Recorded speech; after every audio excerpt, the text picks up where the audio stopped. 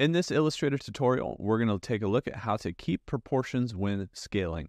This is one of the most important things. It's one of the first things I would teach anyone in Illustrator. I saw it way too much back in the day in design school where people would scale things, but they would skew them at the same time.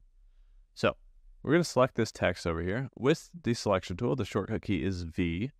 If I click and drag on the outside of this box down here, you'll notice it's skewing my text. All you have to do is hold one key to make sure you don't skew here in Illustrator, and that is the Shift key. As soon as you hold the Shift key, that completely changes things. Now, I'm scaling it without skewing it. And I can grab any corner while I hold the Shift key to make sure I don't skew this text. If I don't hold the Shift key, all of a sudden, things start to skew, right? So hold the Shift key to skew. Now, or to scale, not skew.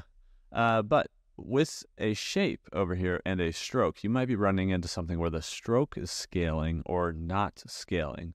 So let's take a look at what this is. So same thing here. If I just click and drag, it's going to skew my shape. But if I hold Shift, it's going to scale it up and down.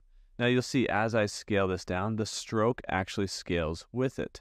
There's an option here. If I have this shape selected and I come over to my transform panel in my properties panel and I click these three dots, right here, scale corners or scale strokes and effects. Either one of these. If you have corner rounding on, that's what scale corners is.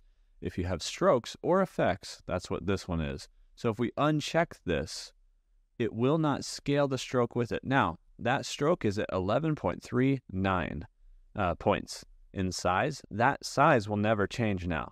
So as I scale this up, you see how it kind of looks like it gets smaller.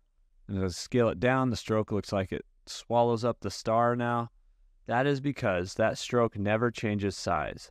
So if you do want that stroke to scale proportionally with your shapes or whatever your elements are, what you need to do is make sure you turn on scale strokes and effects, and now that will scale up and down with the star. So that's another way to make sure you're scaling those strokes proportionally.